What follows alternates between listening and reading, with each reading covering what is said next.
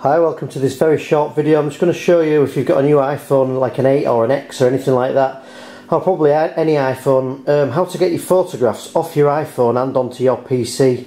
A common problem at the minute people are having is they open up the phone, plug it in, like as you can see, you plug your sync cable in, you quickly want to go to this folder here, which is your phone folder.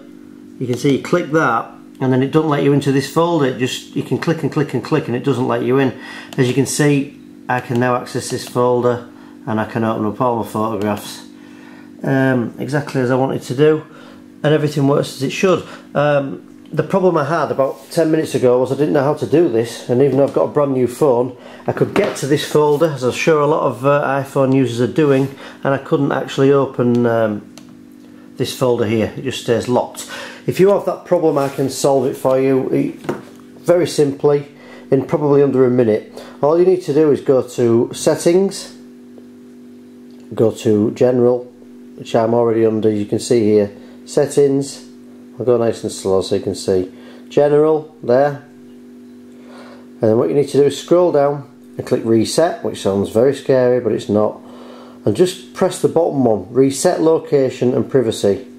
It'll ask you to enter your passcode, which I've now done. It will reset your location and privacy settings. Click Reset. That does that. And when you do that, and plug your phone back in, what it'll do then, just from clicking that simple thing, it'll ask you to trust the computer. So click Trust, put your password in again, it now trust the computer. Scroll down and find your phone, as I found there that says Paul's phone. Double click that. Click this folder that wasn't open before. Click DCIM, click Apple, and there all your photos will be. So just a quick recap. Go to Settings, which will take you to this page. Go to General, which is this page.